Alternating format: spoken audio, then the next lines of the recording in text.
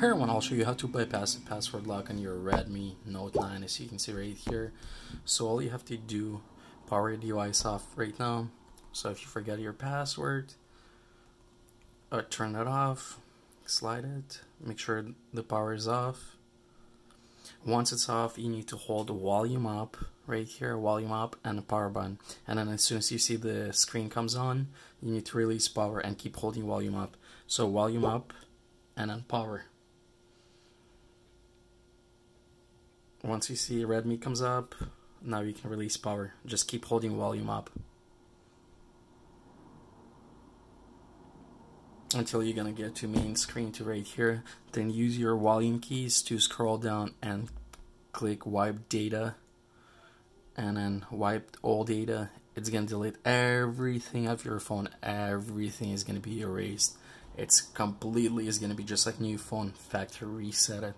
You're pretty much doing hard reset.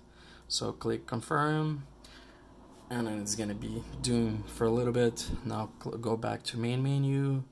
Now reboot the system, reboot to system, and keep waiting until it's gonna reboot. So it might take up to like a couple minutes to reboot completely the phone, because you just did factory reset.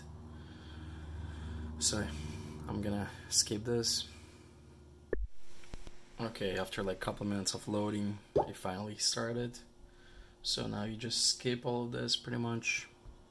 You can bypass all of this. Boom. Keep going. Skip this. User agreement. Agree. Skip this.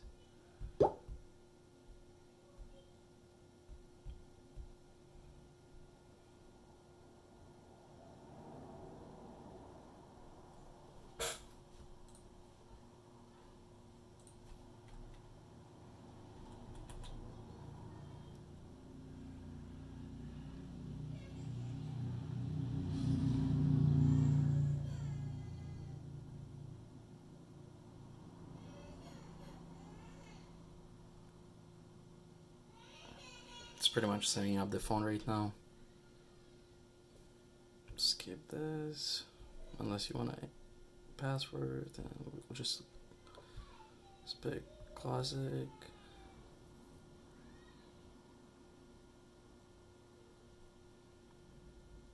And here it is. You bypassed the password completely. It's fully working phone now.